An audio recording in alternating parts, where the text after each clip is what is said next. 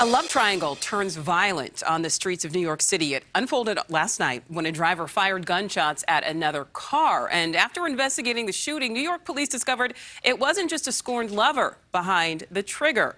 As Nichole Johnson with our New York City station reports, it was actually one of their own. Hi, Nicole. An NYPD officer is in hot water after allegedly firing his weapon.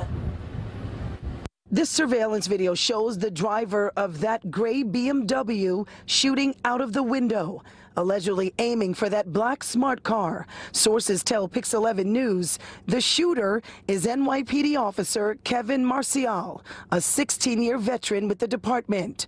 And the driver of the smart car is the husband of a woman Marcial is allegedly having an affair with. The husband apparently found out about the alleged affair. Sources say he followed the officer, but things escalated here on Sutter Avenue and Junius Street in East New York Thursday evening. What the officer is accused of doing, firing his weapon on a busy street while behind the wheel of his car, is unsettling to this community. He put other people's lives in danger. You know, that's not what he's getting paid for.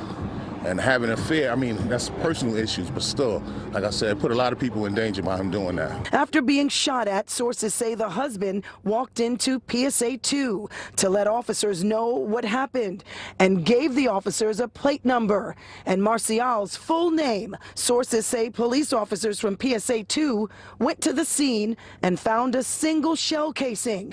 That confirmed what the husband said and confirms that a single shot fired from a moving car could have ended up anywhere. It's a very dangerous situation. I don't think he should be a police officer. Love triangles are often messy, but people who live here in East New York say this could have been a lot worse. Just said. Some of everything happened out here. We know Officer Marcial is assigned here to the 101 precinct in Far Rockaway, Queens.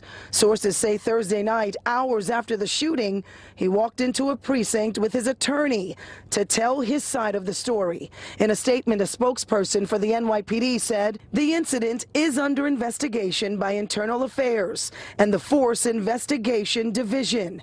The officer is currently suspended. The investigation is ongoing. That officer has been suspended from the NYPD. What that means is his service weapon has been taken away, as well as some benefits. The officer could also face criminal charges. In East New York, Brooklyn, Nichole Johnson, NewsNation. Nicole, back to you. Thank you for watching. Click the red subscribe button below so you can get more of NewsNation's fact-driven, unbiased coverage.